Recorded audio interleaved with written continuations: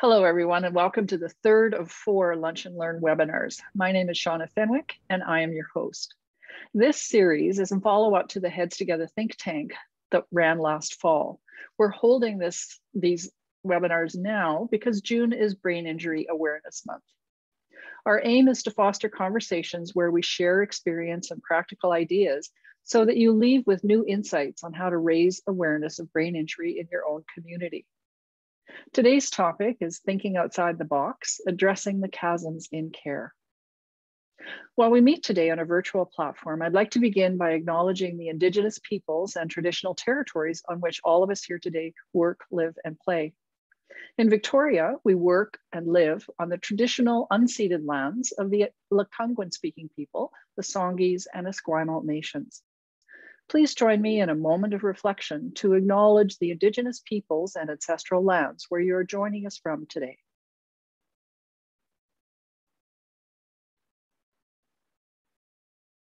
It's now my pleasure to introduce the inspiration behind the Heads Together think tank, Janelle Brees-Biagione. Janelle is also the founder of the Constable Gerald Brees, or CGB, Center for Traumatic Life Losses. Janelle, would you please launch today's Lunch and Learn? Sorry. Thank you, Shauna. Welcome, everyone. I'm happy to have you here today and joining us for this continued conversation from last fall. So the importance of our session today was because of our research and prevention segment in the Heads Together think tank that took place in November last year. Kix and the Nanaimo Brain Injury Society have been actively engaging in community conversations around the intersections of mental health, addiction, and brain injury. Kix presented at our Heads Together think tank, and in that presentation, she spoke about how people are not just falling through the cracks anymore, but rather they are being dropped into chasms in care, and this often leads to devastating outcome. So today we will continue the conversation about community supports and more research that's needed in British Columbia.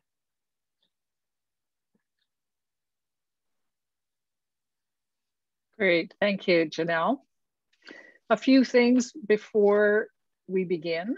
Those of you who were with us at previous Lunch and Learns met Paige Corbett and Paulina Kostecki. Paige and Paulina are graduates of Mohawk College's postgraduate certificates in brain disorders management and concurrent disorders. They're doing field placements with CGB this summer and have been really valuable contributions to this Lunch and Learn series. The recording of today's session will be posted on the Heads Together think tank, and we encourage you to send the webinar links to others who might not be able to be with us today. The session will go very quickly. We are committed to finish by 1 p.m. Pacific time. Our aim today is to foster constructive conversations about integrating brain injury, mental health, and addiction services. We hope that you will also expand your connections with others working in the brain injury field. One last announcement, we'll be limiting the chat function to only connect with hosts during the interview. And then after the interview, we'll reopen the chat to everyone. Before we dive into today's interview, we'd like to know who's with us today. And we are once again using the Mentimeter platform for our polls.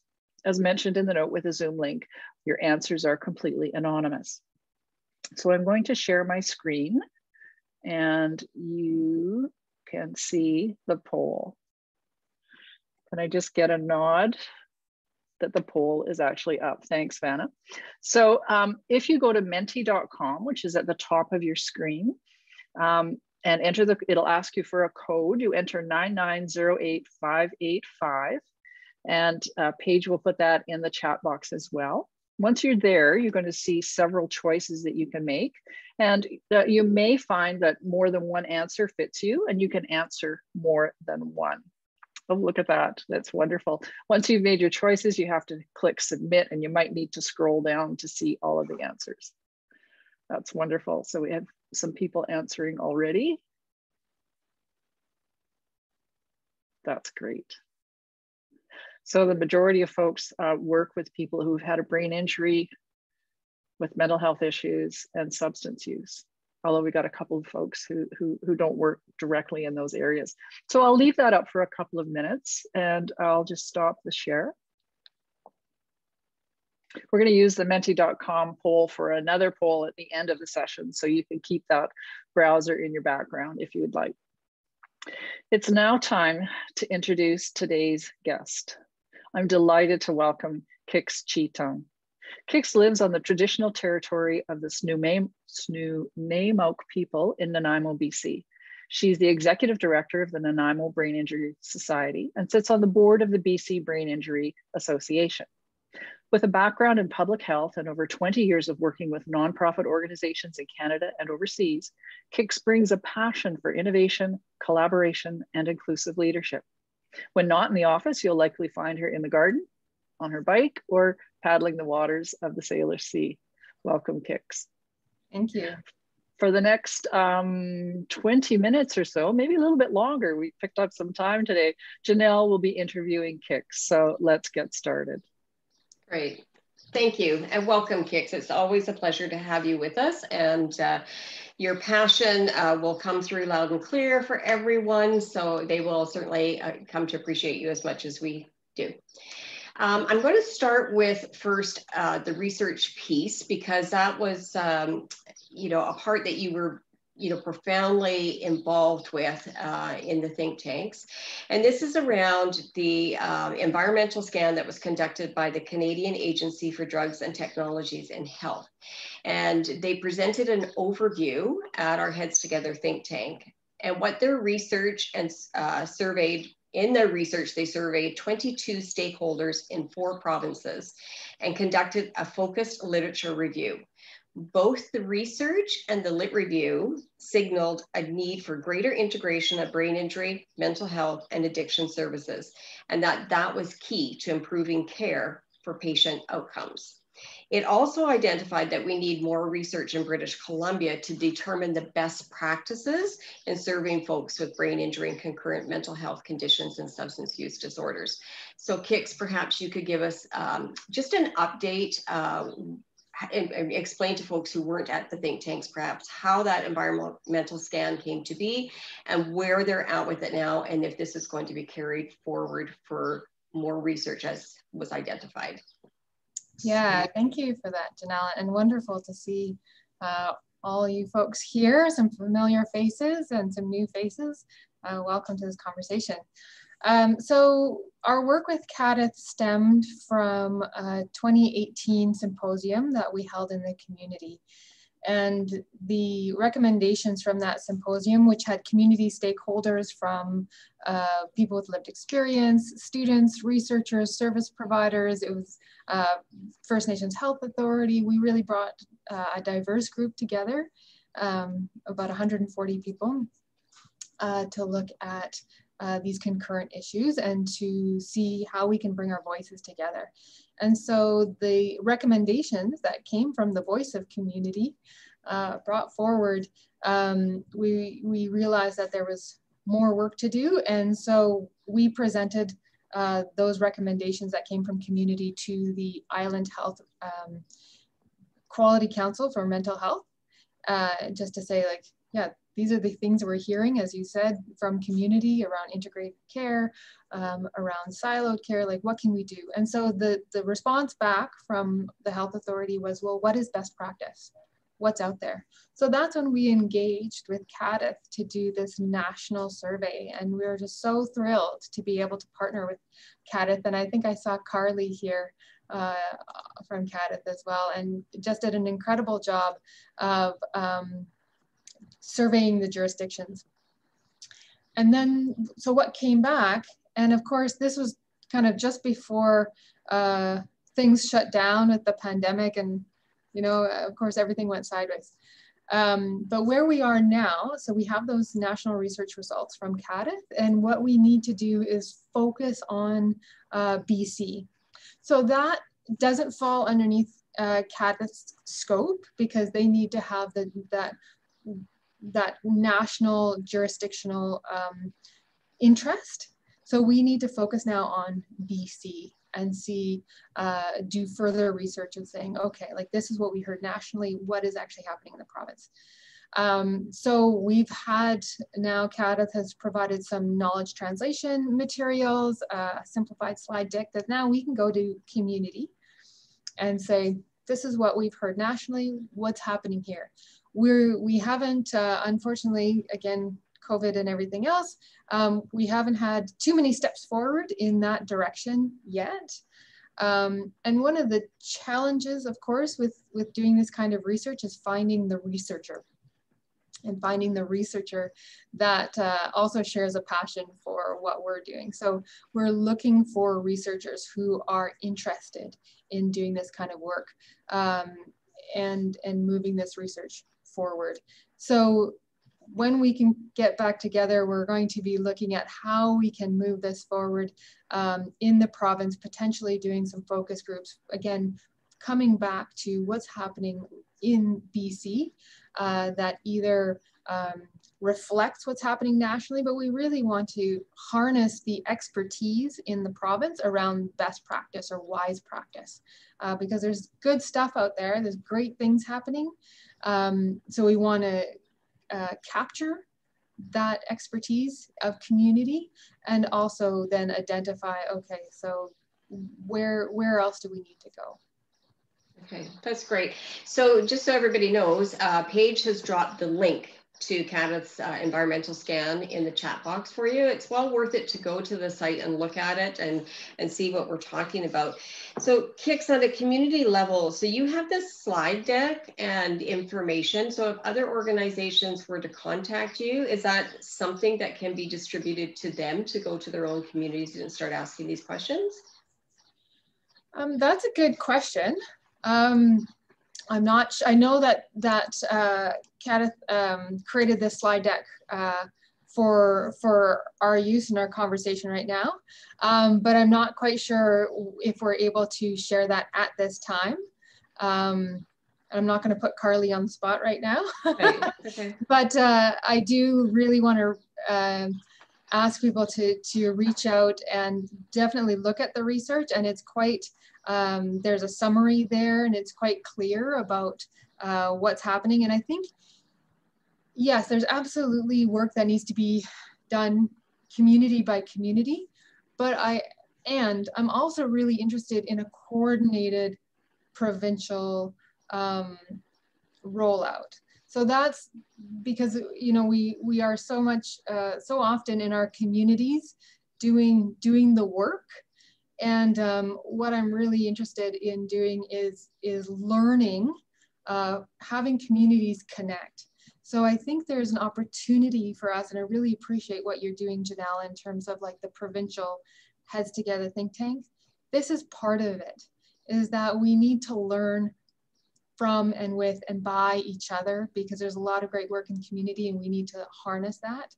And so I'm really looking at how can we coordinate a provincial initiative so that we can get some data from around the province and really harness that expertise and being like, okay, this is really great work, and part of continuing this work of the think tanks is to take that provincial perspective and voice and bring it together.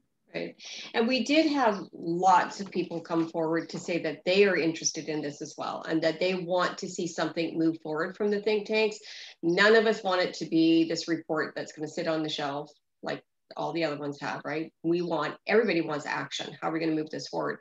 So I know Kix, people will know how to get in touch with me, but later on, I think Paige, if that's okay, she'll drop in your contact information too, so people can go to you and ask, right? And I appreciate that, you know, that permission for that slide deck may have to come from CADF, and certainly if people go look at that, they can contact, you know, CADF themselves. But I guess my one reason for asking that is that the more that we're consistent with the message and that we're all saying the same thing, we're all using the same stats, the same stories, you know, that there's a lot of empowerment in that. So I would like to see us be able to come together with a clear, concise message that everybody in the province could take forward.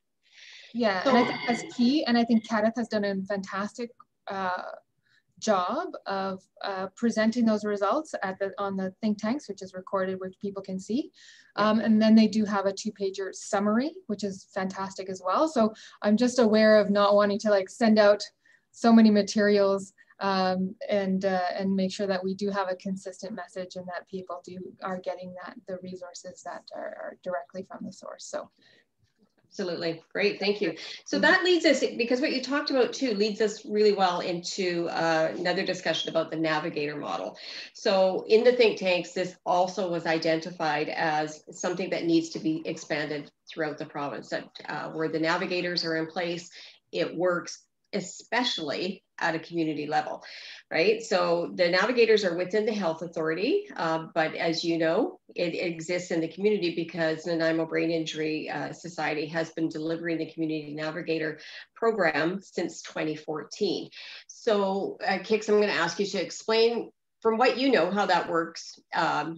Maybe if you have that information from the health authority angle, but also particularly in the community work that you do, because this was identified that it wasn't so much expanding it in the health authority, it's expanding it at the community roots organizations that they want to see this happen.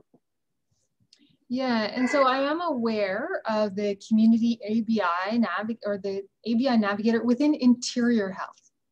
So I'm in Island Health, and there isn't a navigator within the health authority here. And that's the difference as well, that each region of the province has a different approach to brain injury within the health authority and also within community. So we do have regional differences. From our perspective here in Nanaimo Brain Injury Society, the Navigator program, what we call Navigator, is often what you find in other community organizations, which means opportunity for individuals and families to access information, referrals to other community organizations. We work side by side with our partners within the health authority, within the brain injury program, within the health authority. So we are able to walk with brain injury survivors and their families. It's not time limited, so for as long as they need us. And I know that's also the case with interior health.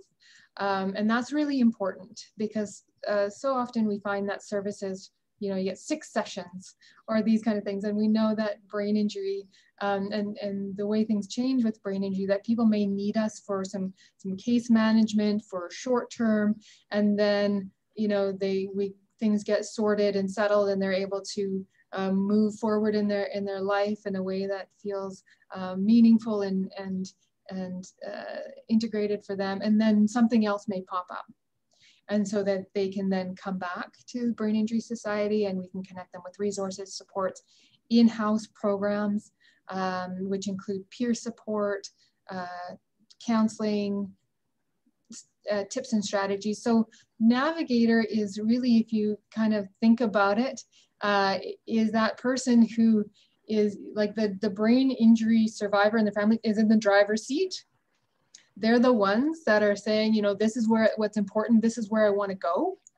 A navigator is kind of like co-pilot and says, okay, here's the map as I understand it.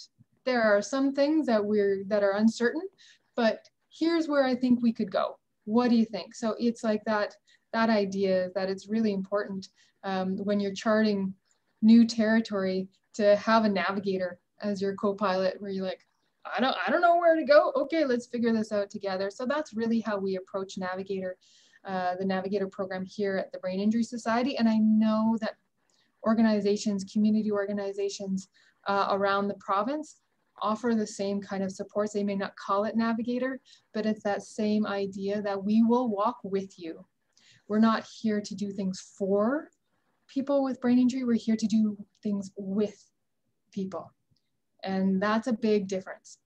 We're not here to hold space for people. We're here to hold space with. That is a key difference in how we approach programs and services.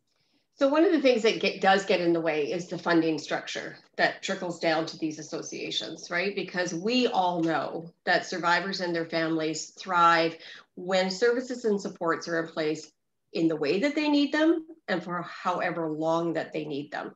And right now, and I can speak to Victoria, often those supports are 6 months or less. And so then the question is, well, when's the best 6 months of a survivor's life to put those supports in? And that's really difficult to figure that out. And it quite frankly, is ridiculous to think we could do the work that they need in the 6 months. So that's one of the problem areas there too. And then with where we're at in the province with brain injury services and supports, we have two things happening on either end as well that are making it even more complex. So on one hand, we have an opioid crisis where there are new survivors of brain injury who are generally younger folks and are going to require lifelong care. And they're not being tracked, and we don't have adequate supports and housing for them. And on the other side, we're moving into an era where we have aging brain injury survivors and some things that are coming up to be identified with what do they need in aging. So again, if you were to apply that 6 months or less, you know, how's that going to fit in? So that's one of the problems. The other thing that you're talking about in the navigators, when you said these not generally, maybe it's not that term that the other associations use. So often what people will hear is case manager title, right? And so super important to the associations in British Columbia to have the ability to fund case managers who can coordinate the services and supports, who can ask the questions, who can go to the other services, open doors and maybe talk about it. But there also is an important piece to a case manager that I want to point out is they are providing support to the family and to their survivors, but they are also providing extremely important and valuable support to their team, right? We never talk about what do the teams need to continue to do this work. And there can be burnout. That can be, you know, they're dealing with very complex clients. Often people are in crisis and, you know, they're moving very fast to try and deal with this and provide, you know, stability in their life. So the case managers are very central to those teams as well. So that's an important piece to remember. Do you want to add anything about that, Kix? Absolutely. And I would say that in addition to supporting brain injury survivors and families and being part of the team, we are fielding calls, and this is part of our work, is to build partnerships in the community between different service providers and across sectors. We are fielding calls from folks from other service providers who say, oh, I'm here, you know, I work in mental health, substance use, I've got somebody with a brain injury. What do I do? What kind of support? So we are not only case managing our clients, but we are providing support for those clients who are in other agencies with brain injuries. They may, and of course, like if they're getting the support in that other place and they found a home there, absolutely, like we don't want, we're not possessive. Like, great, if that person is getting what they need and we can support them there in that home, perfect. But that's a lot of what we do as well, right? Is that we're not just looking after our clients, which is who we get funding for, like the number of individual clients, here you go. We're supporting other people's clients with brain injuries with that information and support, and you know, like, and that doesn't necessarily get counted because right. They don't come under NDIS client criteria, but we are here to support other service providers, and we do a lot of that, and we've been right. doing a lot of that, especially over the last year. So you're working to meet the needs of the community as well, above and beyond what you're funded for, which is fantastic. And I know that many of those associations in the province do as well.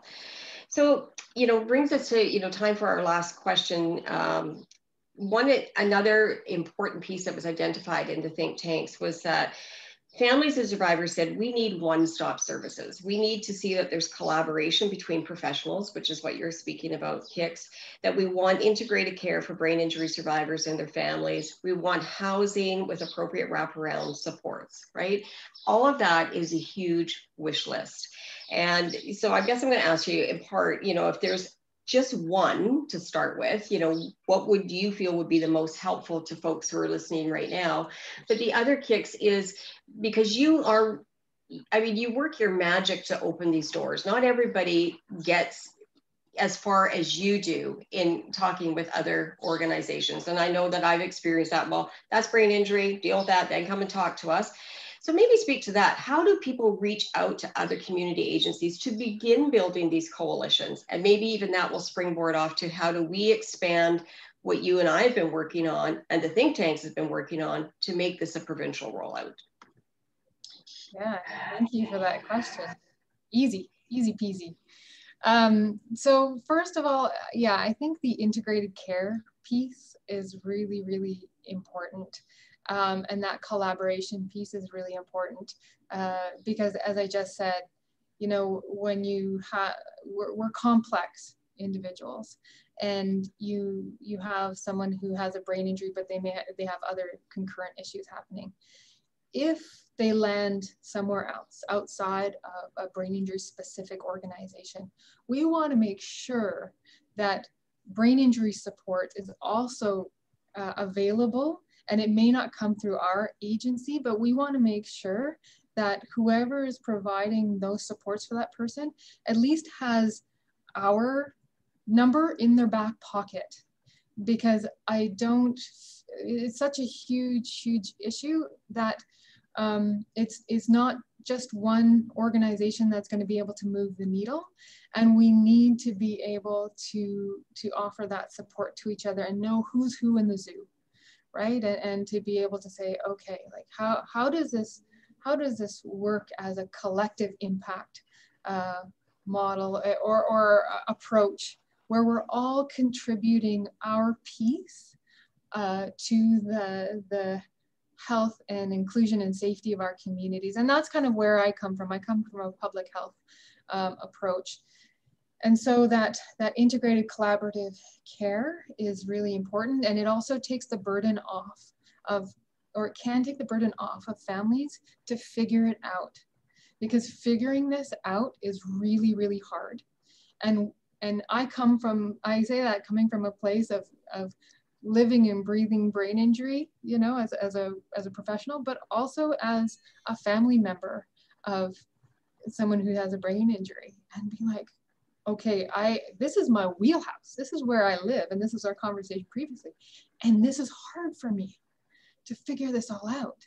So, and you know, again, we talked about those chasms in care being dropped off into the community, and we don't have that kind of approach where someone knocks on your door and says, oh, hey, you were discharged, you have this, I'm just calling to check in. That's what Navigator is set up to do. But if we don't get the referrals from our community partners, we don't know who's out there, then we're not able to show up and support. So that communication and collaboration and integration is so important. The other piece I wanted to touch on is that the way that we approach partnerships is that we don't necessarily feel that everyone needs to get on the brain injury bandwagon, that we also need to support other health initiatives that we know cross over with brain injury. So for example, NBIS sits at the table at the Nanaimo Homeless Coalition. So we sit at the table, and we also, to try to understand aspects that are kind of beyond our scope, and lend our voice to that as well, and say, yeah, like this is important. So we've done that in different aspects, is to not only get brain injury get people to join our call, but also to join other organizations, say like, yeah, that's really important. That issue, what they're working on is really important, and they need support and the spotlight as well. Right. Okay, so I'm going to turn it over to Shauna. You've given us some great, things to chew on, Kix, but especially about how to keep the conversations going in your own community. Thanks, Kix and Janelle, for so much. I've got a long list of notes that I've made, probably at least 8 different things that really stood out for me, Kix, from the interview. 2 in particular. One is around raising awareness of the need for integration of services and some of the gaps, and that research is such a valuable tool for us to use, so that when we talk to policymakers, it's not just my good idea. This is actually demonstrated in the research. There is evidence. So that's a really important thing, to use what's out there. The CADITH report is great, and to see if we can build on that research base. Now, the second thing you mentioned that really stood out for me was about creating connections across the community. How can you make connections, certainly across the community, for those services that are provided for people with brain injury, mental health, and addictions, but also beyond, because there's lots of crossover of all of that. So those really stood out for me. So thank you, Kix. That was great. There's so much to talk about. The navigator, case manager too. So what we'd like you to do is go into breakout rooms. We're going to move to breakout rooms of approximately 2 to 3 people per room. And then while our focus is on expanding awareness of integrating brain injury services, we really hope that you'll either meet some new people or strengthen the connections with folks you already know. Building a network of people working to raise awareness of brain injury is a secondary goal of these sessions. I'm just going to share my screen briefly again to show you our questions, our breakout room questions. They're pretty simple today. There's 2. The first one is what's working really well in your community with respect to integrating services. And I think sometimes it's easier to share what's not working, but to start with sharing what are some of the really good things, what are the good examples? And by sharing those ideas, sometimes people can take it to their own community.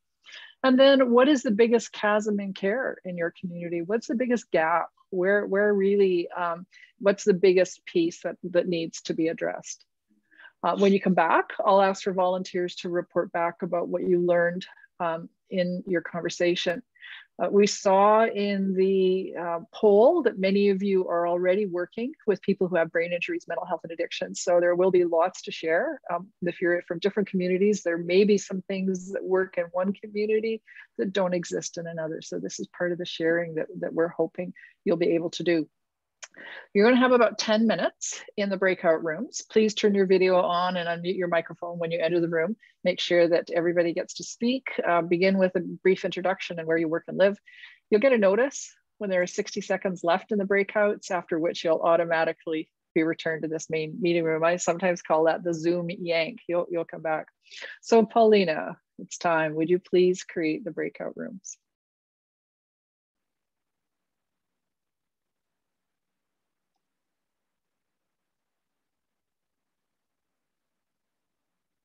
Paulina, you'll take the spotlight off. Sorry, Janelle. Sorry, I have to apologize to Janelle. I meant to click off the little button that says the breakout room and I kicked myself out. So yeah. Sorry, Janelle, I was right in the middle of your conversation and That's okay. I will get back to you on it. Yeah, I think there's a lot of there's a lot more conversations to be had. Yeah. So we'll just wait till the others come back. And I've done that too in breakout rooms too.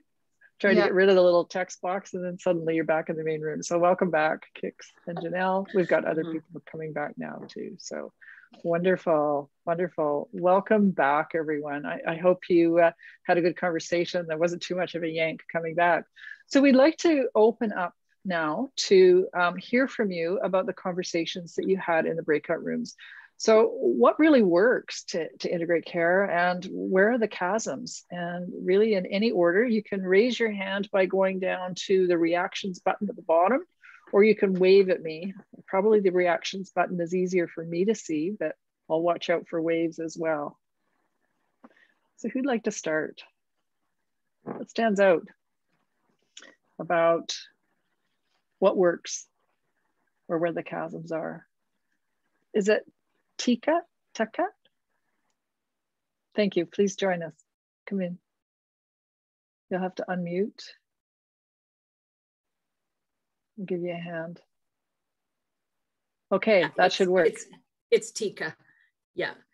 And I'm a case manager out of Terrace, servicing the Northwest region for Great. Northern Brain Injury Association. Central office is in Prince George. Yeah. And what I found in our region, the best collaboration is with mental health and addictions.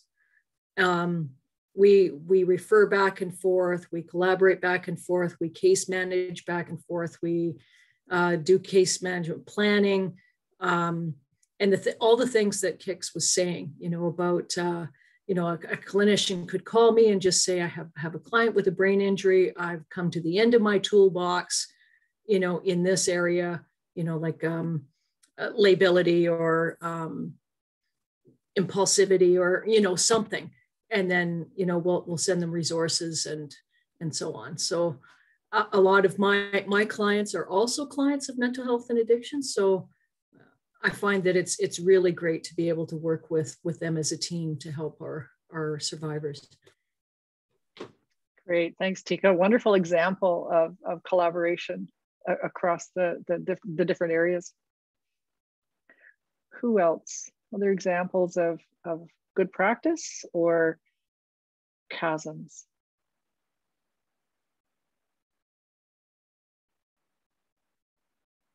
Paulina, thank you.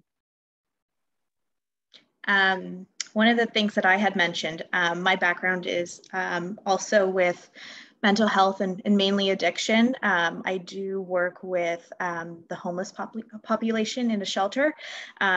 So one of the things that I've noticed is the biggest chasm is how do we reach this population that is struggling or actively using with some substances that either may not want the help right away or may not know how to get the information. So kind of waiting on for them to be ready and for them to be prepared to receive services and find out more information on supports. So really having that navigator and case manager and making it super easy for them once they are ready to get help and access all of the services and knowing where to go when they are ready to get help. Can I just jump in here? So we're just partnering with the community action team on the overdose crisis in hiring a peer worker. So not with, because we know that people don't come in our offices. Not because we're not friendly, but because there are various barriers to coming through these doors. So we are hiring a peer worker from the Nanaimo Community Action Team, a person with lived experience, who then can train as one of our peer support workers and work in the community differently than what we do here, so that they're out there providing that information and working as a peer. And we're really excited about that. And it requires for us to think differently about how do we connect with people and ensure that they get the supports they need. That's great, thanks, Kix, because readiness is an issue, and not just with the homeless population, but lots of us who are not ready, and often that peer connection can be more effective. What else did you learn? What else did you come across in your conversations? Okay, I've got Sue. Go ahead, Sue. Thank you. One of the conversations that we had was about self-care and the importance for self-care. And one of the things that was working well that Megan spoke of is the, and Tika alluded to it too, is the support that they have in the north, intersecting with each other and ensuring that they've got that self-care support in this field. And one of the chasms or gaps that the three of us connected about was the and Janelle alluded to it earlier, is the funding structures, especially for nonprofit organizations, where the assumption is that we'll fund a piece of your service delivery, even though the full encompass delivery has a different cost attached to it. So there's always these financial pressures to somehow supplement the real care costs versus what the health authority funding is, and that's fairly unique in brain injury and fairly consistent across the province and not new. Yeah. Thanks, Sue. Thanks. Tika, did you have your hand up again, or was that from the earlier time? Okay, wonderful. So absolutely, the structure of the system and the funding can be a big barrier or chasm. What else did you hear in your breakout rooms?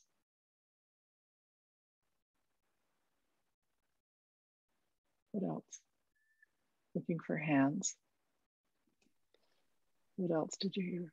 Maybe I can just pop in and say what Kix and I were talking about, the research piece that's needed in British Columbia, and that there is grants out there. Some of us are waiting to see how the new granting guidelines will be given COVID recovery. Some of that's changing. But in order to do that, a key piece to more research in BC is having that lead investigator based in British Columbia who's interested in looking at these intersections of mental health, addiction, and brain injury. So that is one of the barriers to getting further research done. So but people are working on that, trying to find someone who's interested.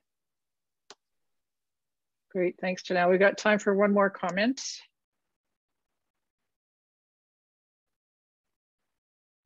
I'm hoping you're, oh, thank you, Tori. Go ahead. Vanna and I were just talking about how it's these conversations that are working as well. Sometimes it does feel like we have hangups with our system, but Vanna was saying it's been interesting for her to see the reactions of others when she's not only saying she works in brain injury, but I work in brain injury, mental health, addictions, and homelessness. And so even by the words and the vocab that you're using and choosing to use to describe your work, you're immediately showing there's an intersection with all of these moving parts, right? And it's not a siloed thing. It's a very interconnected thing. And so just the way that we can describe things and how we can, how those words can help push this whole thing forward, can help push this all forward. Yeah. Great, thanks, Tori and Vanna too for that idea, because it came up in one of our other sessions, I think it was last time, about the language and how we talk about the work that we do and how we make the connections between brain injury and addictions, brain injury, addictions, mental health, and homelessness. So that's really important. Thanks, Tori. Well, we're coming up towards the end, so I think it's time for us to do a wrap. But these breakout conversations we feel are really important to make connections across the network, and also for you to share some ideas. So I hope that in the breakout conversations, you got some new ideas. I'd like to invite Kix to give some final comments. Kix, over to you. Thank you so much. And I agree, Tori, it's these conversations that are just so important because I think Stephen Covey said, you know, change moves at the speed of trust. And we, as folks who are serving these communities, need to know each other. We need to trust each other and not always agree with each other, but at least know that, okay, like we're at least heading in the same direction. We're paddling together in the same direction. And I just really want to acknowledge, like, just seeing everyone on this call, I want to acknowledge the work that you are doing right now in community, that I see you as a partner in this work, from whatever sector that you're coming from, as a person with lived experience, as a person who works in mental health, but I see you as a partner and I see your work, and I want to acknowledge and thank you for showing up today and showing up every day, because it's not easy. It's challenging on so many levels. So I love that piece around self-care. It's really important, that self-compassion here that then radiates out into the work that you do. So I'm just going to leave it there and just say thank you to everyone who has showed up today. Thank you, Kix. I love your comment about seeing each other as partners. So important to begin from that very basic premise. Janelle, I'd like to invite you then for your closing comments. Thank you, Shauna, and thank you, Kix. It was such a great conversation for everybody for participating. And I do want to say that, you know, to see that Nanaimo Brain Injury Society are having these conversations in their community, and then as Tika said, you know, in Terrace Northern Brain Injury Association, they've been able to bridge these gaps by building, you know, collaboration together. You know, the reality is that is not the experience everywhere in British Columbia yet, but this is proof that it can happen. This is proof that it can be done. There has to be this will to create this change and do that. And I do want to acknowledge Northern Brain Injury Association for their fantastic videos. If you're ever looking for resources, go to their website. I go there often and I refer people to their videos. So thank you both for your input on that. What I do want to encourage people for sure is to go to our headstogetherthinktank.com website, download our full report from last fall, the infographic that we developed talking about these intersections. By all means, share them, especially with all levels of government, because we want to see that people come together on all levels. There is some responsibility here, and for your community partners. So feel free to share that far and wide. Also, our previous lunch and learn segments are already posted there. If you weren't able to attend the last 2 weeks, you can go and watch that. And I do invite you to come next week because I am in Langford. Alistair McGregor happens to be my MP, but he is coming on to talk about the federal responsibility in brain injury and what that looks like. So I know it'll be an engaging conversation. I invite you all to come back next week. Thank you. Great, thanks Janelle. Now it's your turn. We'd like to finish off with a final poll, and I'll share my screen here. Back on menti.com as again, so mentimeter.com. And we're asking you the question, what one change, just one change, would make the biggest difference to improve the integration of services in your community? Your code is 9908585. What one change would make the biggest difference to improve the integration of services in your community? And you can make as many answers as you'd like. We'll leave that open for a few moments as I close out this session. So we'll leave that. You can put as many answers as you want. What one change would make the biggest difference? What's the biggest lever for change in your community? Wonderful. And as the answers are coming up, I'd like to give thanks and show gratitude for those who have made today's webinar possible. Certainly to our guest, Kix. Kix, you bring just such a generous and kind approach and attitude combined with your knowledge. So thank you so much for sharing your time with us today. To all our team members, to Janelle for your vision and your commitment to brain injury care, to Dale, who was here for a while in the beginning. She's been standing by for tech support, but I think she's lonely. Nobody's calling her. So you're doing really well. And to Paulina and Paige for your active Zoom support. Most of all, we really want to thank all of you for coming today, to being part of these webinars. It's by increasing the connections across people in the brain injury field that we'll be able to work together to raise awareness. I see the answers are coming in. I'm going to stop sharing the screen, but that will remain open for probably 5 or 10 minutes after the end of the session.